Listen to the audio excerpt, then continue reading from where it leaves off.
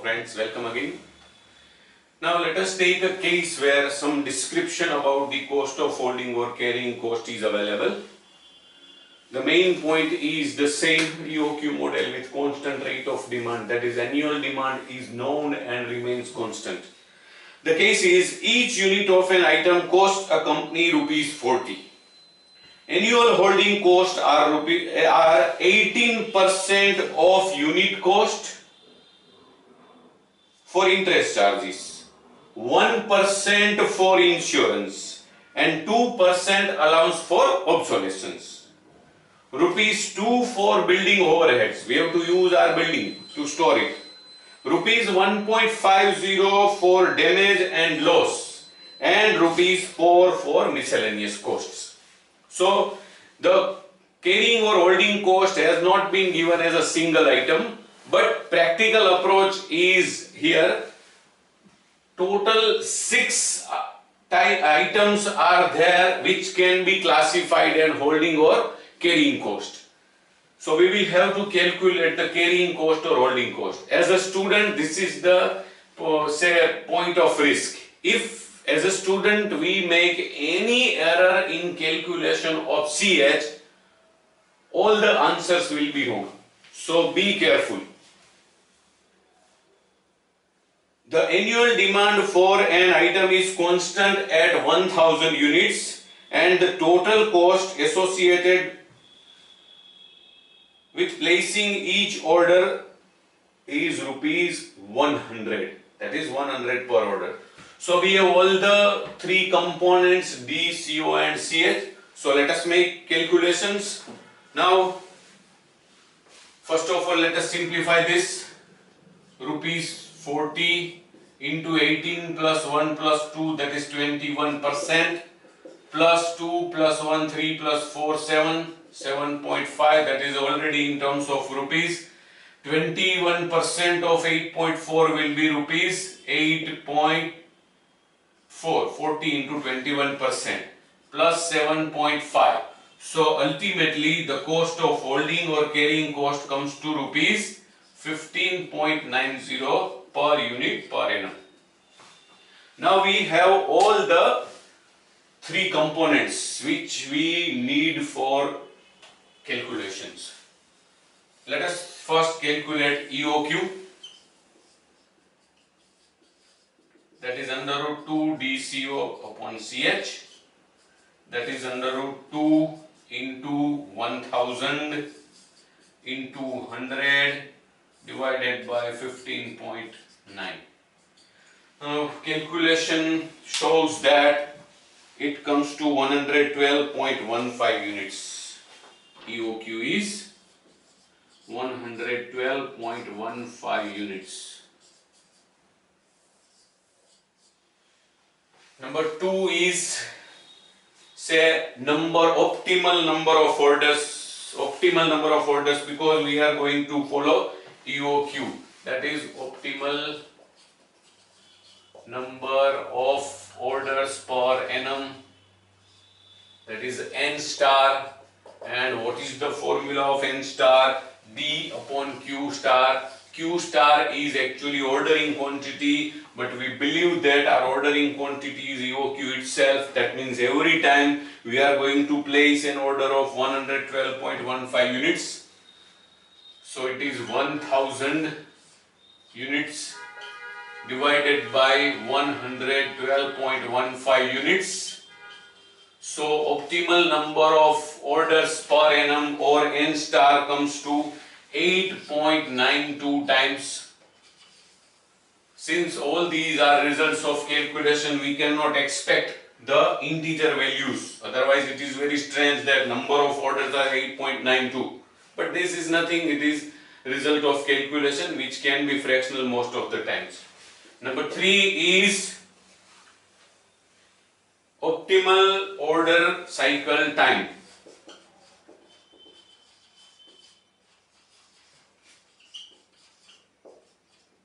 Popularly known as T star. Formula of T star is exactly reverse to the formula of N star. Q star upon D, 112.15 divided by 1000, that is 0.11215, but it is years, not at all practically feasible. So we have to convert it into number of days. So let us multiply this by total number of days of a year, that is 365 under normal circumstances. So it comes to 40.92, that is approximately 41 days. T star. This is the gap between two consecutive orders. We place first order of 112.15 unit. Exactly after 41 days, we will place another order of 112.15 units. After 41 days of that again, and so on. During the year, we will make approximately 9 orders of this much quantity. This is the interpretation of all these calculations. Next item of our interest is total variable cost. TVC. Since we are going to follow EOQ as our ordering quantity, we can calculate this by this formula: 2 into 1000 into 100 into 15.9 whole square root, and it comes to approximately rupees 1783.26. Rupees 1783.26 total variable cost. Means if we place every time an order of 112.15 units during the year, our total of ordering cost and holding cost would be rupees 1783 and 26 paise. And let us calculate total cost, because the cost of inventory per unit is available. Total inventory cost, TC, it comes to D into C plus TVC.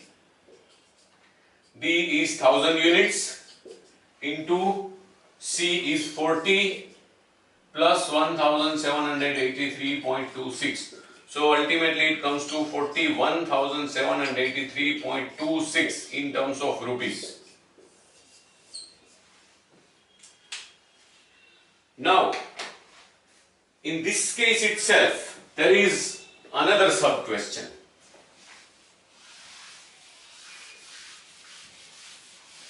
Another sub question is also there in this particular problem, and the essence of the additional question is: what if our ordering quantity Q star is not exactly EOQ but something different from EOQ? The original question says that if the supplier of the item will only deliver batches of 250 units, how are the stock holding cost affected? If Q star, our ordering quantity, is 250 units,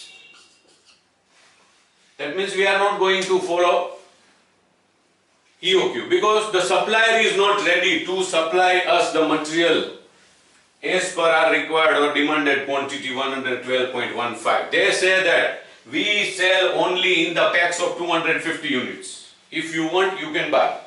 Now what will happen? The total variable cost will change because Q star has changed. Let us calculate first TVC. But we cannot calculate TVC by the direct formula because we are not going to follow the EOQ as our ordering quantity. So we will have to use another formula, that is N star into CO plus Q star into CH by 2. Our N star for this is D1000 divided by 250 Q star into CO is 100 plus Q star is 250 into RCH is 15.9 divided by 2. Let us simplify. We have to place 4 orders during the year of 250 units. Every time the cost will be 100 plus simplification of this can be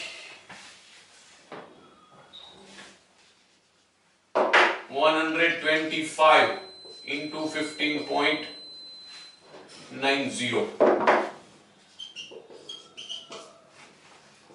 This is 400 rupees plus this can be 1987.5. So ultimately the total variable cost comes to rupees 2387.5. Total cost would be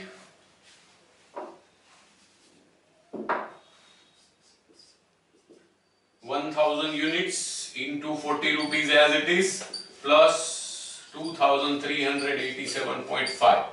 So it will be rupees 42,387.5. What was the total cost originally? If we follow EOQ model, it was 41,763.26. Now it comes to 42,387.50. There is no change in D and C, so it is not necessary to calculate total cost at this stage, because only the total variable cost is going to change because of the change in ordering quantity. Originally the variable cost was 1783.26, here it is 2387.50. So the change in ordering quantity is going to increase our total variable cost by approximately, say, 600 rupees, more than 600 rupees, we can say that. Now another angle is also there. The second sub question in same problem is, if the supplier relaxes his order size requirement, that means the supplier is ready to supply the quantity in any order of our choice, but the company has limited warehouse space and can stock a maximum of 100 units at any time. What would be the optimal ordering policy and associated cost? Now, only 100. That means ordering quantity, neither 112.15 as EOQ nor 250 units as it was in sub question A. Now ordering quantity is 100 units. Why? Because our capacity to store the material is 100 units only. How can we procure more than 100 units if we have no capacity to store more than 100 units? So we have to place an order of 100 units only. What will happen? First of all, let us calculate N star. What is the formula of N star? Number of orders per annum. Number of orders. D divided by Q star. That is 1000 divided by 100. All units. That means 4 times. Sorry, 10 times. Not 4 times. I am very sorry. 4 times was in the previous case. 10 times. Now we have to calculate, say, total variable cost. TVC, total variable cost. What will be our TVC? It will be N star into CO plus Q star into CH by 2. Our N star is now 10. Every time a cost of rupees 100 is there to place an order. Q star is now 100 only. So the ordering cost will now increase up to rupees 1000 because now we are going to place 10 orders worth rupees 100 each.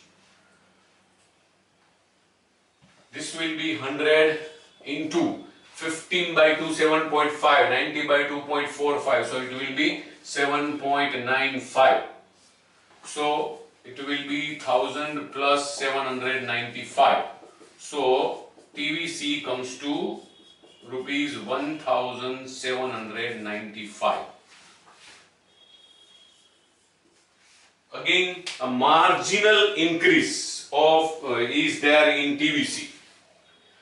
If we follow EOQ model, that means if EOQ itself is our Q star, the ordering quantity per order, the total variable cost was 1783.26 rupees. If we place an order of 250 units according to the supplier's condition, the total variable cost was 2387.50. That means an increase of more than 600 rupees was there. But now in this third case, if we follow ordering quantity of 100 units, see against 250, this is very near to the EOQ. EOQ was 112.15. This is 100.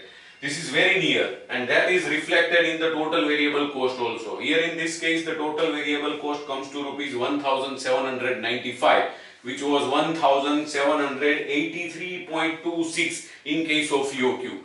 That means there is a marginal difference between the total variable cost. We are not going to calculate total cost because there will be no change in the cost of material. It will remain 1000 units at a cost of rupees 40,000. There is change in total variable cost only because of change in ordering quantity. But the thing is, if we follow EOQ as our ordering quantity, the total variable cost remains at its lowest possible level.